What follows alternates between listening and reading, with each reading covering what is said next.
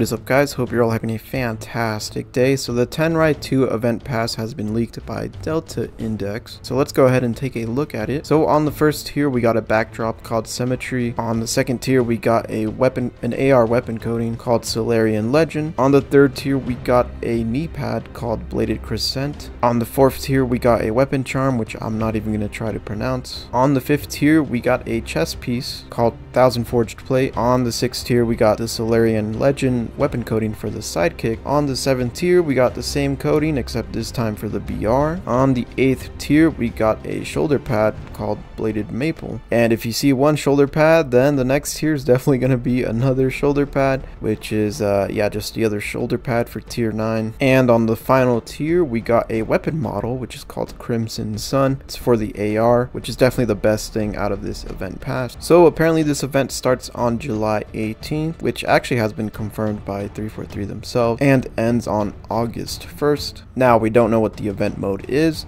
and it's kind of hard to really determine what exactly the mode will be, because if we're going based off the first Tenrai event, which was back in like launch time, I think, for that event we had Fiesta, and we already got Fiesta as like a staple mode, so it'd be weird if they did that again. So I honestly have no clue what they could do with the Tenrai 2 event. Let me know what you guys think the mode would be. Honestly, I have no clue what it could be. So that about wraps up everything we know about the Tenrai 2 event. Consider subscribing and liking the video as it shows your support, and if you want to see more Halo content like this, see you guys on the next one. Peace.